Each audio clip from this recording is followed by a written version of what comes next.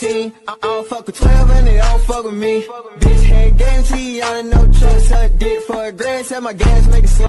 I could whip it up, fix you up straight away. Come on in the front door, leaving at the back door. What are you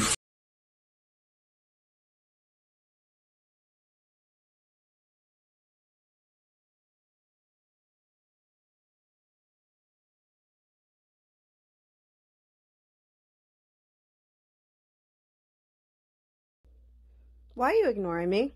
Because. Just. Look! Because I'm just. You're just what? Because basically I'm just. So we getting cake? Because it's disrespectful. To you. It is disrespectful for one woman. Red. To you. It is disrespectful. To you. It is. First of all, it's disrespectful in general. To you. He's back home after graduating college, and here is the weirdest part of my family house, my father's political bathroom. These are all of his buttons. He does have some from Republicans, but we are very, very Democratic. He just thinks they're really funny. On this wall is all of the anti-Trump Women's March stuff. He got a laminator specifically so he could keep those up. And on this side is a Take an Anti-Trump button. This Bernie Sanders chocolate bar.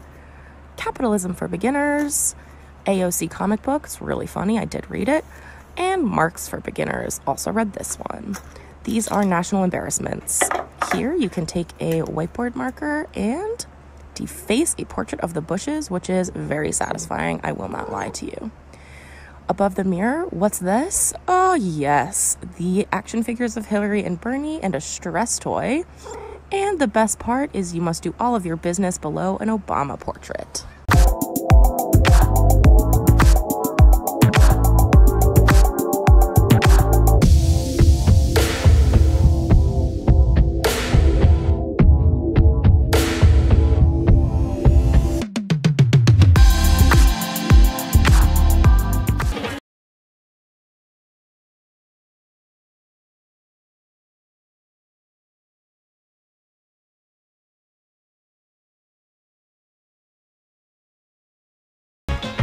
When I wrote the letter once, I hope my children come and visit once the time's a month.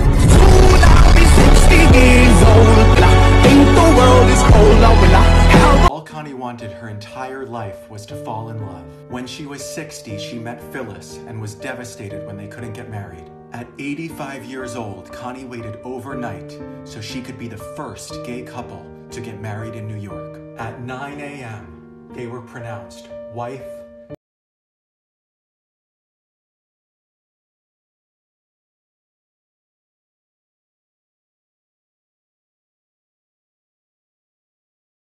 Hello, Kyle. How you doing today, sir? Oh, it's Kylie, and I'm good.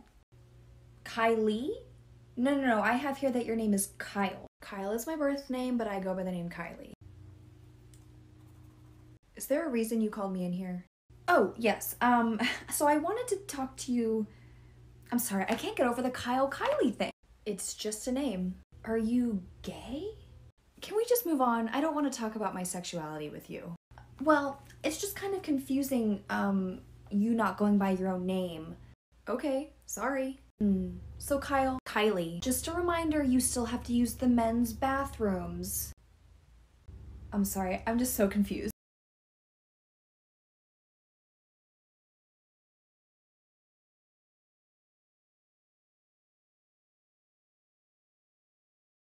Yes, I do the cooking, yes, I do the cleaning.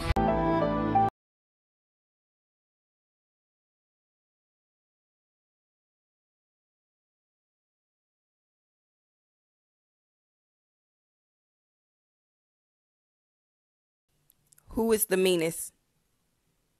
Who is the loudest? Who is the baddest? Who is the most caring? Who is the sneakiest? Who's the cleanest? Who's the messiest? Who gets in trouble the most? Who has the worst attitude? Who's the funniest? Who eats the most?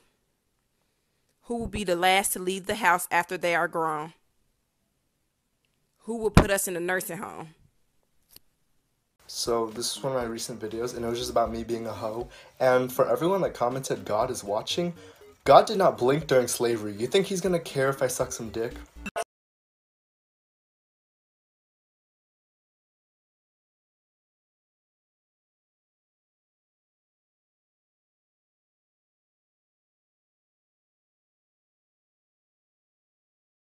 The cutest thing happened to me at work the other day, and the story is adorable, so I thought I would share it.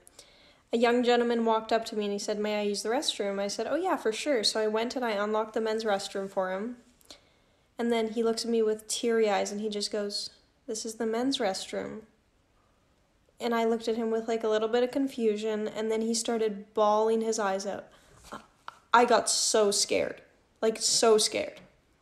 Then he just looks up at me with like the biggest smile on his face with tears running down. And he was like, "That's the first time I've passed." It's not just some coincidence that every single gay kid flourishes after high school, okay? It's not a coincidence. Y'all are toxic.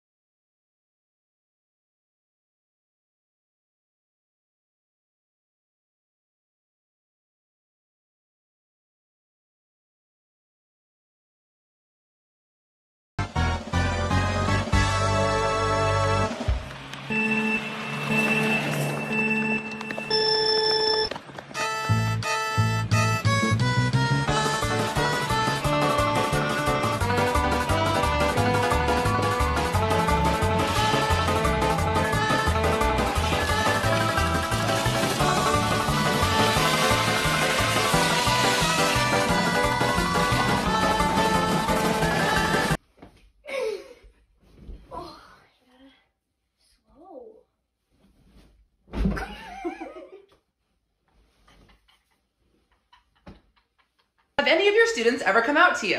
Yeah, I would say this happens like 3 times a month. I'm not kidding.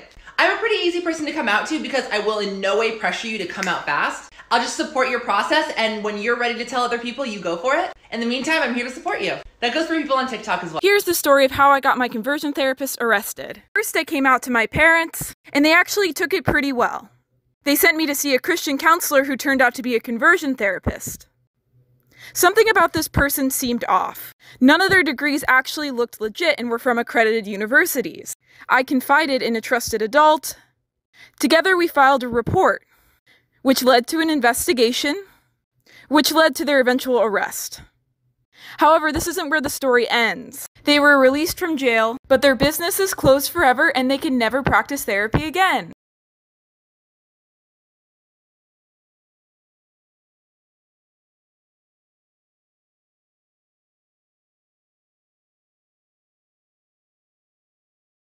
Mom did the sweetest thing. She reorganized my whole desk here. It's almost done. You know, she's great. Put all my gay shit everywhere. But look at that. She's still putting some secret messages for me up in here. She still got hope. Mom,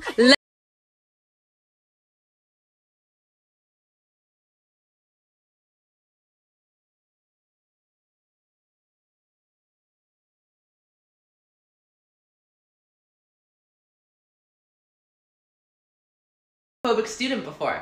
Actually, yeah, a 2nd grader at my first school, and you know what? We became really good friends. He came from a family that really, really was homophobic. And he told me this. He said, "Me and my family do not support people that are gay and in the LGBTQ community." But he also said to me one day, he came up to me and he was like, "Teacher Fambrini, you know, I'm really sorry you're gay because, you know, you are gonna go to hell and I really like you as a person." To me, this was a huge compliment. So I said back to him, "You know, honey, thanks so much for worrying about me and worrying about what happens to me after I'm gone, and I really appreciate you." And we were still friends. You can be friends with anyone. P.S. You're not going to hell if you're gay. Just wanted to make that clear. Why are all the hot guys straight? Why are all the hot guys gay? Why are all the hot girls straight? Why is everyone hot? What? Baby, you got lucky 'cause you're rocking with the best, and I'm greedy 'cause I'm so greedy 'cause I'm so. I ain't talking money, I'm just physically obsessed. I just don't think I can do it. I can't take the pressure. I'm sorry, what was that? Are you forgetting who you do this for? Yeah, but say it. I do it for the girls and the gays. Who? For the queens and the queers. Why? Because they be loving my shit. Good job, baby, good job. Now go strip for the homos. There's a limit of 1 10-pack of face masks a day, so I'm gonna try to do 10 of these bags a day. These are all the things I wish someone would have given me when I was homeless. Deodorant, I smelled bad. Mouthwash, my mouth tasted like shit. Some water so you could gargle. Some raisins, and just a snack, I guess. These cheese cookies, I don't like them, but I really like the peanut butter ones, but some people might be allergic, so I got both. Goldfish, the snack that smiles back. Goldfish, I love Scooby-Doo, man. Oh, fuck. The Nature Valley crunchy shit, they good, you know. I got clean shirts because that shit sucks. It's so hard to do laundry in New York City right now. Socks, never enough clean socks, man. There's literally, Okay, I got coffee because I got kind of tired from all the walking. I got these plastic bags because it's supposed to rain tonight, and now I'm ready to go hand this stuff out.